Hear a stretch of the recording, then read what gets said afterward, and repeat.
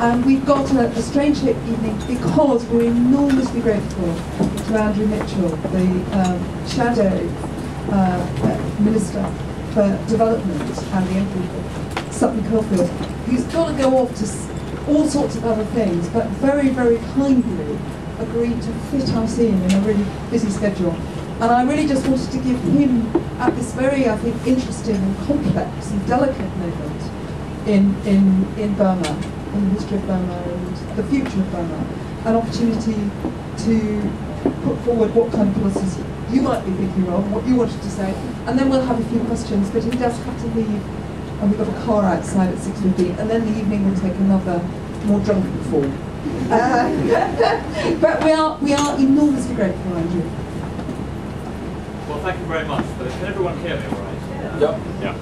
Thank you very much for this opportunity. I bit your hand off when you gave me the invitation because I care deeply about Burma. I've taken a very close interest in Burma for many years, and it seemed to me an opportunity to make a few general points about conservative international development policy and something specific about Burma. And I see in the audience people with whom I've been working now for the last 4 years very directly on these issues, and indeed with whom I travelled to Burma.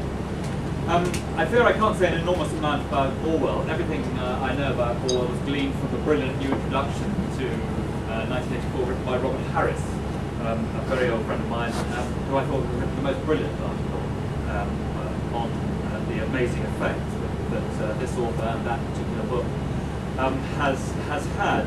And it also gives me the opportunity to say that if you are the Shadow International Development Secretary and you're focusing in studying these things, you realise the incredible importance of radio and journalism, free journalism, the work that is done by journalists of trying to train journalists in the developing world so that they can hold politicians to account. It's an absolutely fundamental aspect of building civic society, which is so important in the developing world, enabling people to hold their politicians to account. How do you do that? You must have free institutions, the sinews of a free society, whether it's property rights, laws of contract, independent judiciary, and a free press. So that was the second reason why I wanted to come. Now, there's a broad consensus about development across the world now. It used to be that the left thought if you put some more money on the table, you would be able to resolve poverty, and there was a sort of equation, a matrix there, with the more the money, the less the poverty. And the right to think there was no point in spending money on development, all investment squirreled away in offshore and Swiss bank accounts. There is now an emerging consensus that although the conservative view is not the same as the liberal view, there are great points of similarity. And our view is this, that the key thing that condemns people to remain poor is conflict, dysfunctional societies. The key thing that lifts them out of poverty, helps lift them out of poverty, is wealth creation, and that aid, when spent properly, can achieve miracles. And I'm enormously proud that my party under David Cameron has made it clear that we will ring-fence the aid budget and that we will advance towards the 0.7 commitment of GNI by 2013. And I mention these 3 points because conflict is the first and most important of these. And I have travelled in trying to understand what stops conflicts from starting, once they start, how you stop them, and how you reconcile people once the conflict is over. And that's taken me to Rwanda, it's taken me to Darfur, Eritrea and Ethiopia, and to Chad to look at the way the terrible conflict in Darfur, more quiescent now, has internationalised itself across other borders. But it also took me to Burma. I was at the time the only I think British politician who had been into Burma. I had an unforgettable meeting with the foreign minister there, which I hope he won't ever forget, because I think these people don't hear what those of us in the free world think about the regime that's operating there, the wicked and evil junta that's operating there enough.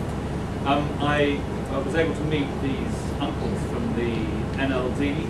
I was able to meet some of the brilliant students from the class of '88, who many of them are now in jail since my visit and are locked up.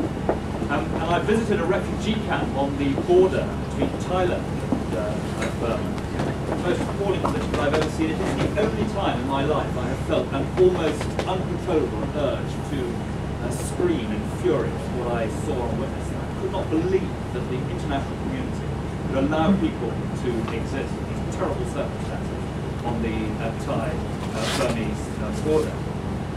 Now, what should we do about this?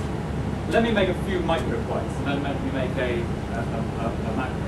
And the first thing that we should recognise is the role of the Chinese, and we shouldn't be too negative about this. At the time of the cyclone in the Irrawaddy, the only gains that were made, the only time we were able to persuade the Burmese to allow in external support and aid was through the Chinese. And the brilliant Chinese ambassador in London, whom I go and see regularly to lobby on Burma. The first time I went to see her, she had me for breakfast, but I arrived with stronger arguments on subsequent occasions. Chinese don't like disorder. The key thing about the Chinese attitude to Burma is that it is disorder which threatens them. And I think they understand increasingly that Burma has got to change, or the very disorder they fear is going to afflict them. So I think continuing a dialogue with the Chinese, not indulging in megaphone diplomacy, but really making it clear why it's in their interest to see a more democratic regime in Burma is enormously